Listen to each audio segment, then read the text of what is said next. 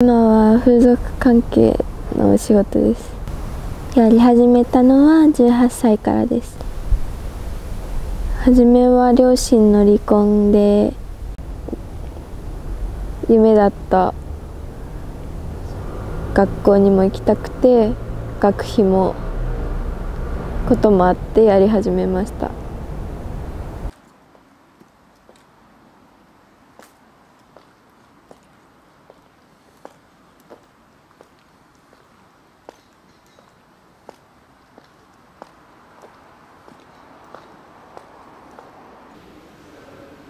ちょっと給料が仕事の内容に見合った給料をもらってないような気がします。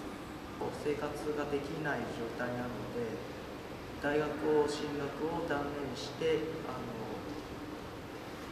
就職することにしました。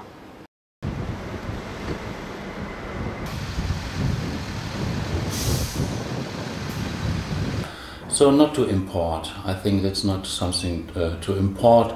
It is an idea that grows up in the heart of the people and the brain of the people and the understanding of the people, because of a worldwide situation.